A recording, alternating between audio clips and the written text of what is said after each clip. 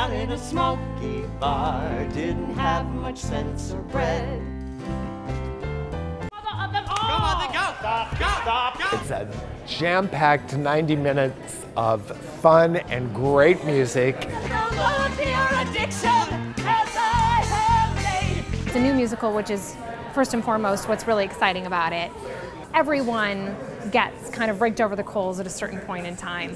There's not an anti-smoking nor is there a pro-smoking agenda with this show. This is really about people trying to figure out how to cope with their own inadequacies. Are we out of nicotine gum? Sorry, honey, I ate the last part when I got up this morning. Pam is the titular last smoker in America. We live in a time in this play where smoking has become punishable by various laws, including at a certain point jail time, and Pam absolutely cannot kick the habit. My goal is really to make sure that everything she's doing is based out of a real human need so that everybody can relate to her. Nobody is stressing for the straight white man. Some great tunes that we get to just really rock out on. I get to sing like Steve Tyler, you know, from Aerosmith. It's a big old rock musical.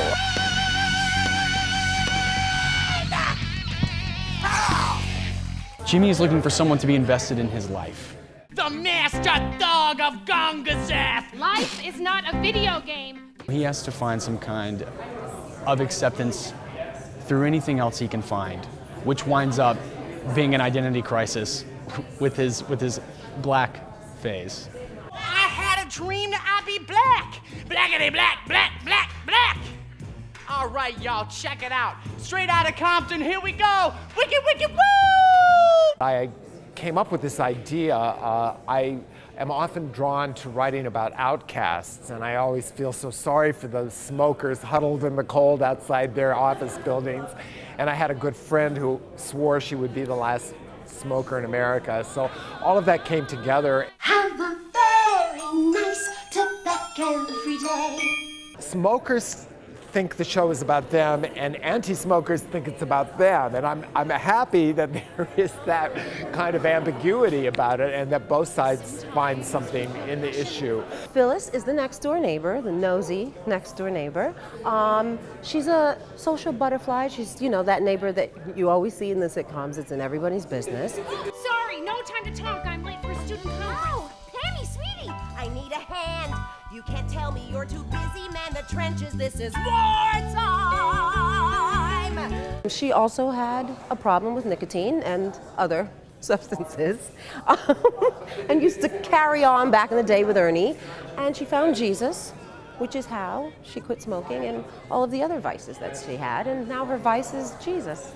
Let the Lord be your addiction as I have made him mine. Last Smoker in America is what happens when the government has too much control.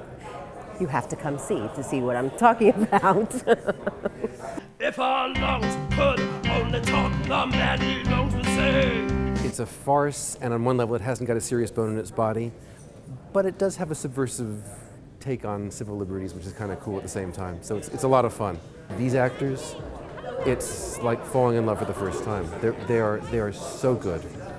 It's been a total collaboration with the actors. And the goal is that it's a little bit more unexpected and outrageous. There's a lot of fantasy numbers, you know, so hopefully something that's just a lot of fun and kind of like, oh, I didn't see that coming.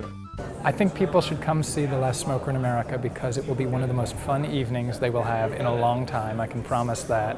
And in addition, I think it'll keep them talking for a long time after, and I think that's the part that's going to surprise them. There's a lot buried between the lines. It's about so much more than smoking. Not